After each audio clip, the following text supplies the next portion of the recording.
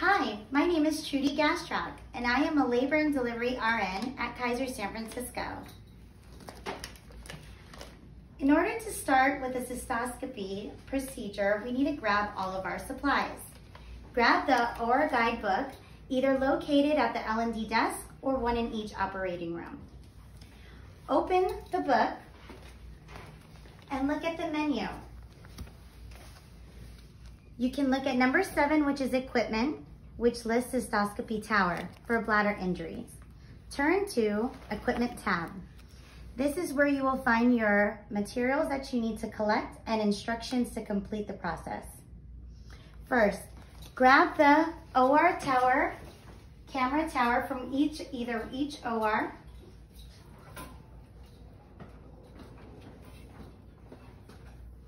Bring it to the OR that you are going to use. Next, you want to plug the cystoscopy tower into the outlet. Turn on the cystoscopy tower. Turn on the screen. Turn on the camera. And turn on the light source. There are 4 things that you need to turn on for the cystoscopy tower.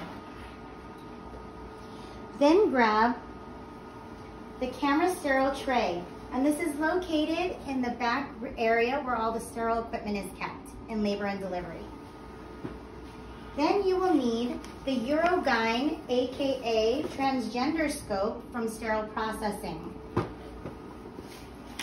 3-liter normal saline bag. Single bag irrigation setup, Allen stirrups,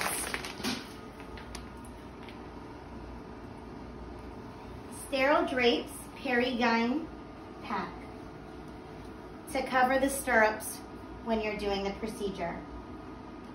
All supplies are also available in the operating room cabinet where the Allen stirrups are kept, except the Urogyne scope. The Urogyne scope will need to be retrieved from sterile processing. Here is a picture of where these supplies are kept. Now we will go through the instructions. And don't forget to grab your fluorescein and give that to your anesthesia provider. They will inject this IV for better visualization of the ureters. Now, Danielle will grab the sterile camera tray and open it in a banana-style fashion in a non-sterile area.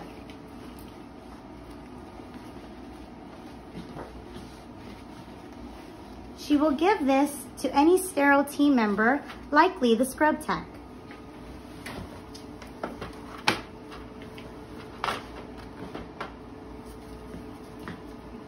Trudy will come and open up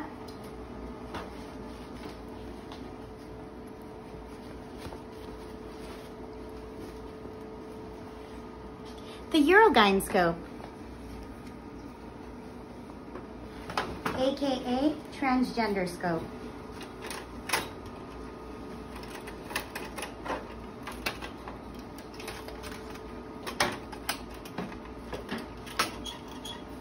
All right, now I will put together the cystoscope. So I'll grab the 70-degree lens.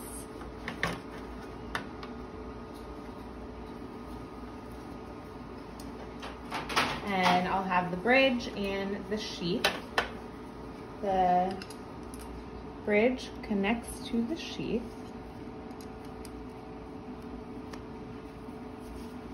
And then the lens goes through the bridge and through the sheath.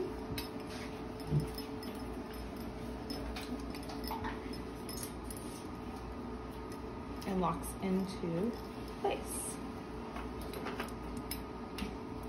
There we go.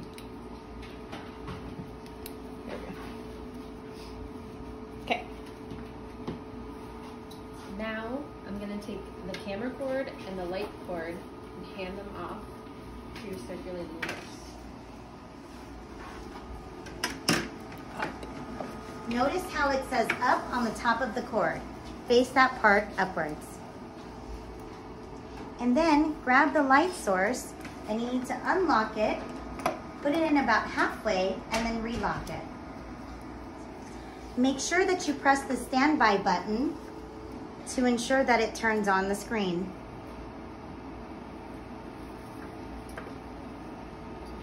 And now you know that it is on correctly when you see the light cord light blue.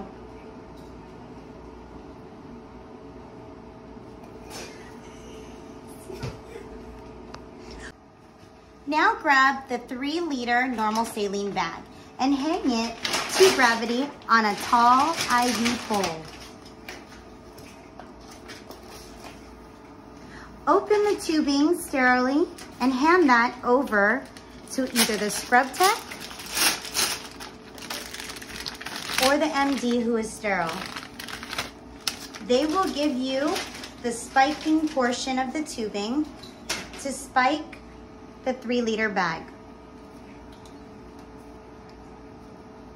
We will remove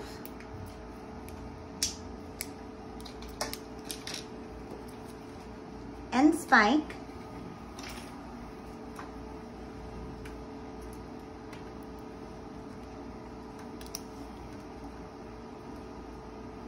You do not need to prime this bag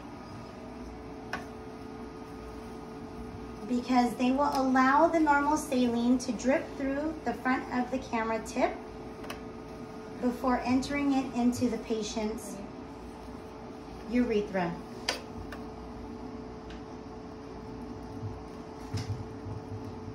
Thank you, Kate and Austin. Go. Troubleshooting. Notice how the screen is multicolored.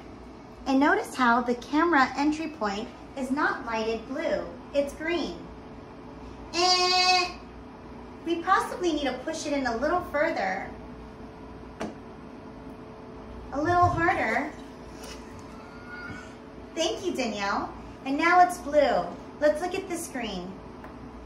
It is ready for use. Blue camera light around the entry point, blue light source around the entry point, and blue all the way to the camera site. Our production team credits go to our camera woman, our very own labor and delivery nurse, Amy Gendron, 4th year chief resident, Austin Freeman, Kate Rhyme, our 2nd year resident, labor and delivery nurse, Danielle Shipley, audience team members, Lisa Blades and Danielle Aries,